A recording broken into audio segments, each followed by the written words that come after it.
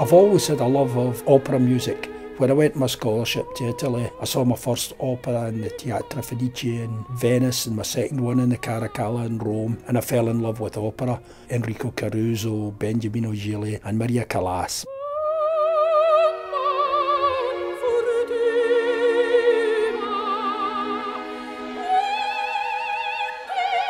My name is George Parsonage. I am the volunteer officer now of the Glasgow Humane Society, which is really the lifeboat station on the river, mainly between the tidal weir and Belvedere now. We were set up in 1790 for prevention of waterway accidents, rescue of persons in danger of drowning, and the recovery of the bodies of anybody that was drowned.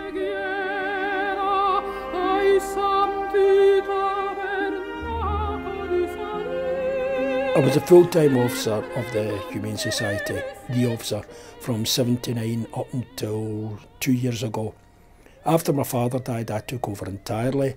Now I've decided I'm doing it voluntarily, but I was helping my father from the 1950s. It's a lifetime on the river. I mean, even as a very young child, we all helped, same as my children now help me.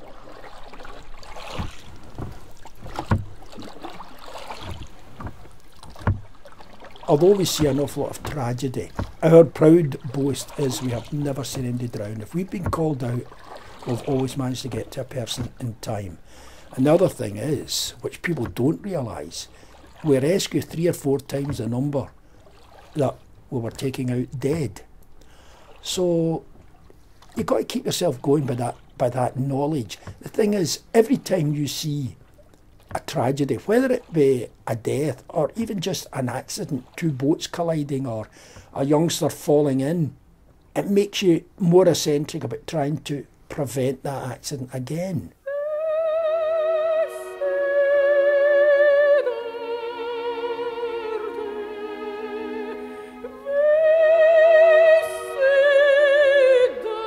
There's no doubt that the work of the Glasgow Humane Society has altered my life and made me look at life differently, because you're seeing such tragedy, but at the same time you're seeing such ecstasy when you rescue someone or you do something that works out really, really well. And of course you're involved with the rowers, the canoeists, and the pleasure you see people having.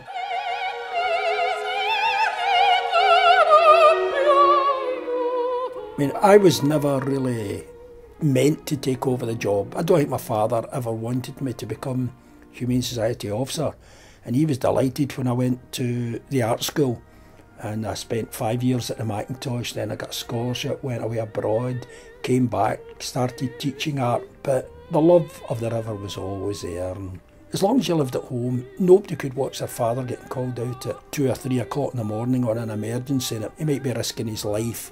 No son could not go out and help him, so I was sucked straight into that. No regrets.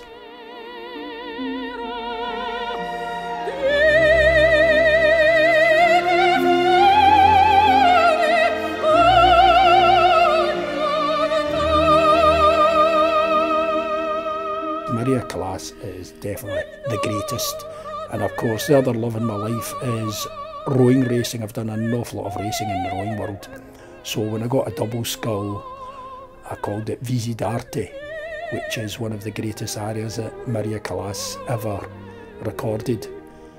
Nobody sings it the way she does. And I can put that on and just sit down and either relax into a different world or quite calmly go over everything that's happened that day, that's maybe things that have upset me and that, and it just takes me away into a different world.